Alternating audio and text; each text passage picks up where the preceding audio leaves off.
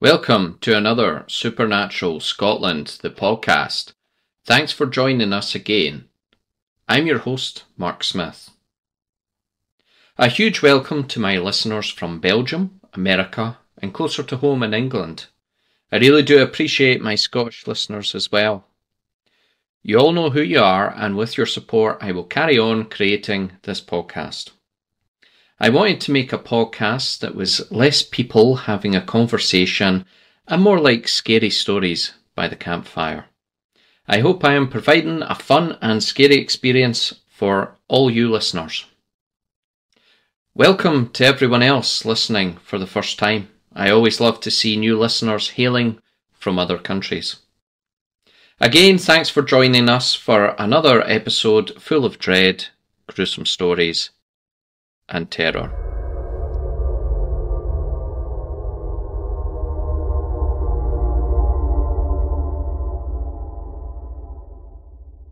Scotland has had its share of interesting and terrifying characters.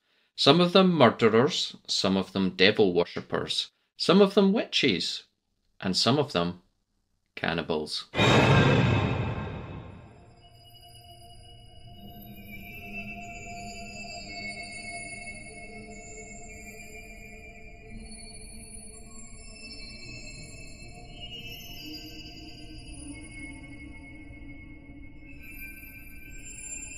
Our first location today is Sawney Bean Cave. The cave is located between Ballantrae and Girvan on the west coast of Scotland. You can walk to it, but it's pretty difficult as you have to climb down rocks to get to the cave, and I have to mention how eerie a place it is with a heavy atmosphere of dread, even at such a beautiful spot of beach. After hearing the bloody story, I would not be surprised if it and the surrounding areas were haunted.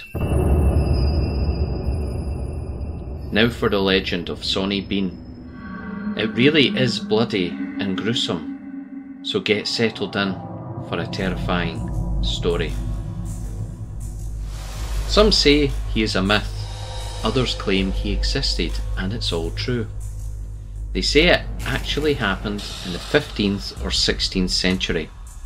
Alexander Sawney Bean is his full name, and he was believed to be a cannibal and the head of his family clan. Depending on where you research Sawney Bean, it depends on how many family members the clan had in total. It's safe to say it was around 40s to 50s. These numbers were so large due to the incestuous breeding. The family shamelessly continued this act to grow its numbers while somehow remaining secret to its closest neighbours. Sawney Bean came from humble beginnings. It is claimed he ran away from his ditch digger father when he realised he could not or did not want to follow in his father's footsteps. This quite possibly could have been put in his head by his dark and quite evil girlfriend. Or maybe he was always a dark soul in his own right, and he just met his soulmate. When he ran away after some robbery and possible murder, he discovered the cave, which became his lair with his runaway partner, Black Agnes Douglas, who was believed to already be a vicious and nasty woman, and quite possibly a witch. It is with his female companion that this dark tale started. It is not known what attracted them to the cave, but they seemed to have a clear vision of what they wanted in life. The cave was large enough to call home, and the entrance would be blocked by the sea during high tide, making it a perfect hideaway for two psychopaths. I would describe them as pure evil. They lived in the cave for more than 25 years without anyone discovering it. Well, anyone that survived to tell the tale, everyone else became barbecue.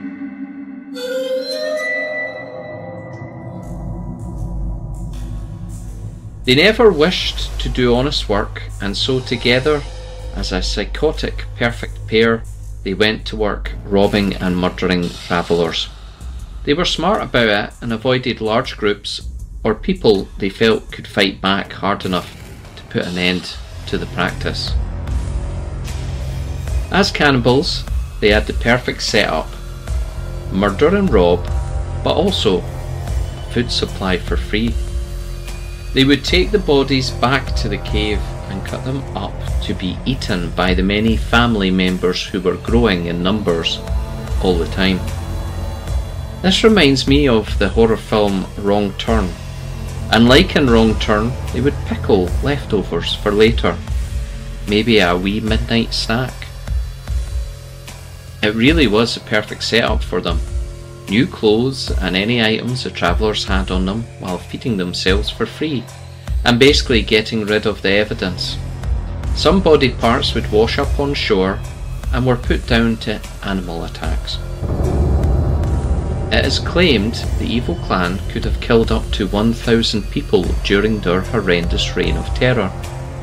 Can you imagine 1,000 people in olden times disappearing when we had much lower levels of people, especially in Scotland with all the battles keeping our numbers lower?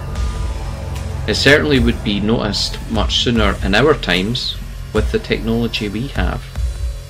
Back then, travellers could be from anywhere all over the world, so no one would know they went missing in this specific area. The locals did eventually start noticing disappearances, and investigations of the local area were completed. The cave was not investigated as no one believed anyone could survive in it. Little did they know a whole clan of cannibals were living there waiting for their next meal. A few locals and travellers were blamed for the disappearances, and some were hung. It was a dangerous time if someone disliked you, as they could blame you, and as little as this would have caused you to be under scrutiny and possibly executed. Obviously, this did not put an end to the large amount of people going missing. Eventually the clan picked on the wrong travellers. A man was skilled in combat and was carrying weapons ready to defend himself. He fought back with force against the untrained and vicious clan, who probably had too much confidence with their many successful murders.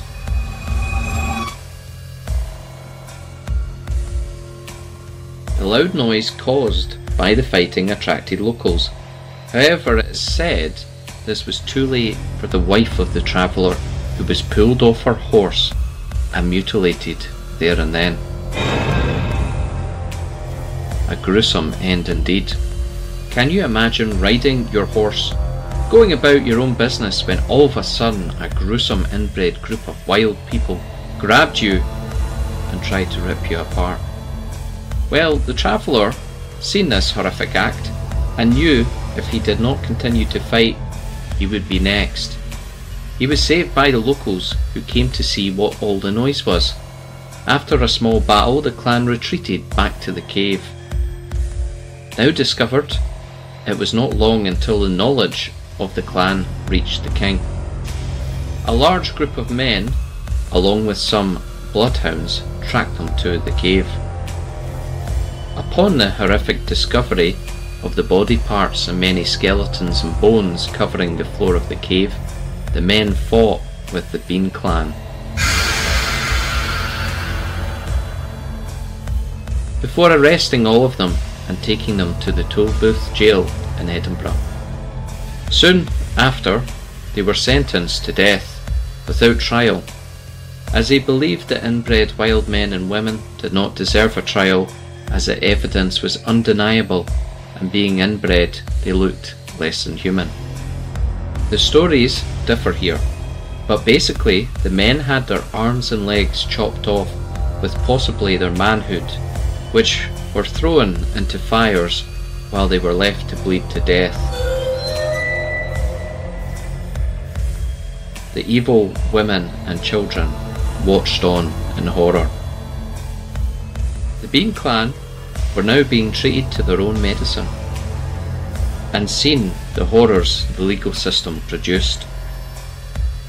After this, the women and children were tied to stakes and burned alive as witches. And that was the end of the Bean Clan.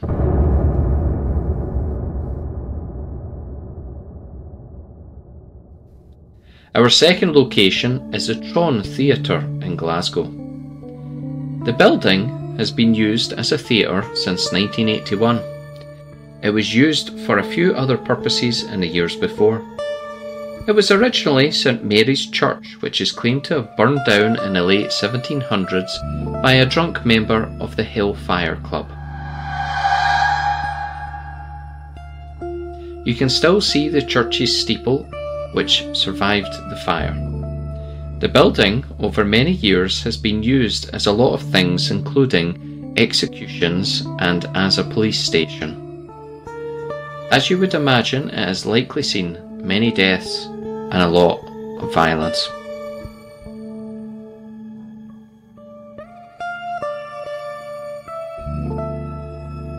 One of the ghosts not seen but encountered is a seat tipper.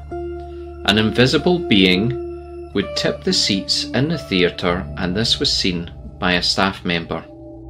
She decided to see if the claims were true and sat waiting for the seats to start tipping. They did not until she decided to read a book. As soon as she started to read the book, she could hear seats tipping nearby. Ghost children and a man dressed in full riding gear have also been seen over the years. They say a dark and evil spirit haunts the boiler room. The boiler room was built on the church's crypt. Who knows what dark spirits were released when the church went up in flames.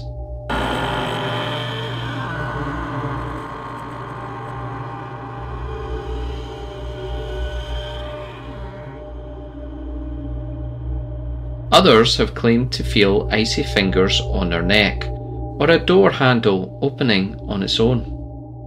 The back rows of the auditorium are claimed to be of high activity, with a young girl, a town crier, and others being spotted. Staff have also reported cold spots, large doors opening on their own, and hearing footsteps. Back in the early 1900s, a famous illusionist was completing a show when a lamp fell from above, causing a fire to spread. 11 people died in the fire, including the illusionist, who was found under a trap door, dead. It is also claimed the illusionist now haunts the theatre after his tragic end.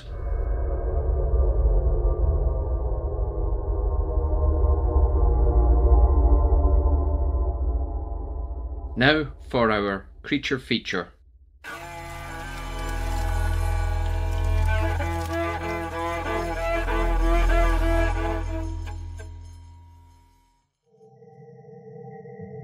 The first creature of the podcast is a Nuckelavee. It is a mythical sea creature which terrorises the Northern Isles of Scotland. It transforms into a part horse, part man when on land. Might sound silly, but is one of the nastiest demons of all Scottish folklore. What makes it so freaky is the fact it has no skin. Black blood flows through its yellow veins. It has a man's torso which joins the horse's back, and its long arms can reach the ground. Its head is very large, with a wide open mouth and a large single red flaming eye. Sounds to me like a nightmare. The Nuckelavee is blamed for sick livestock, diseased crops, droughts and sickness.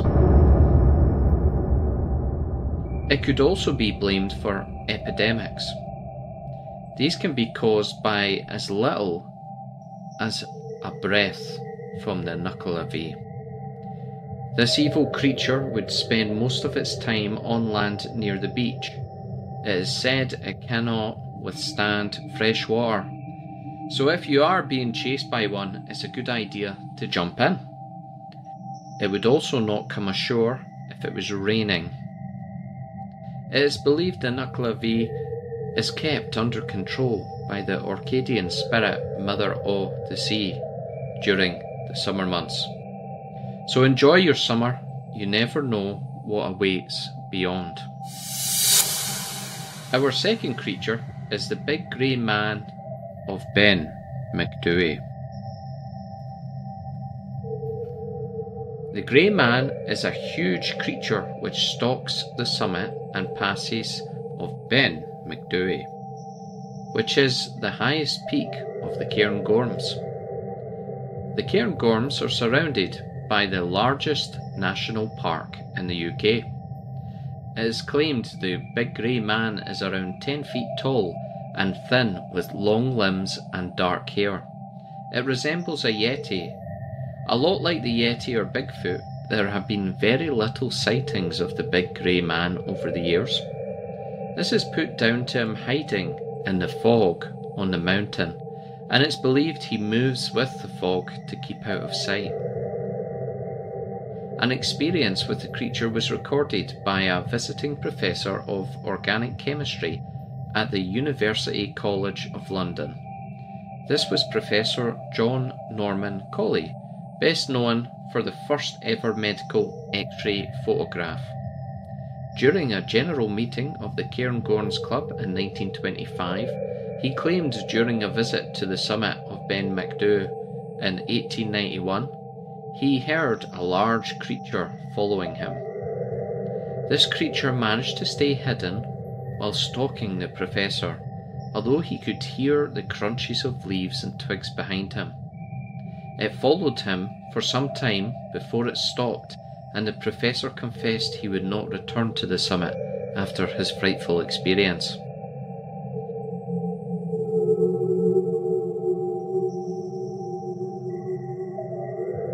Other hikers then came forward with similar experiences at the summit and surrounding area. In 1945, a rescue worker was working in the Cairngorms. He reported hearing peculiar noises and a mist moving towards him. It frightened him so much he fled the area before he could come face to face with whatever was in the mist. Another report was made of a hiker camping on Ben MacDui, and he felt a feeling of dread. When he looked outside, he seen a huge shadow in front of the moon. A mountaineer published an article in 1958 telling of his experience with the creature in 1943. He had spent 10 days climbing alone in the mountains. The atmosphere became dark and oppressive. A strong wind blew through the boulders and he could hear a strange echo in the mist.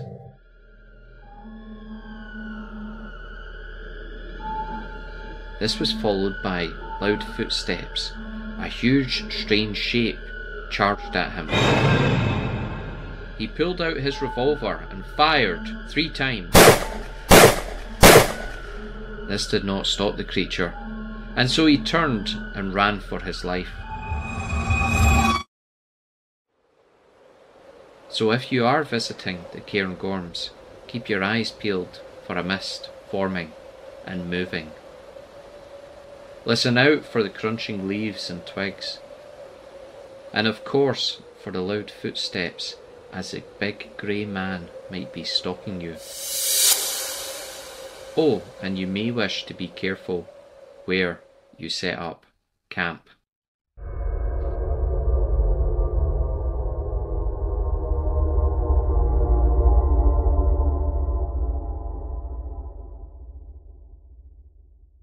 That is the end of the podcast. Thank you for your continued support. Goodbye.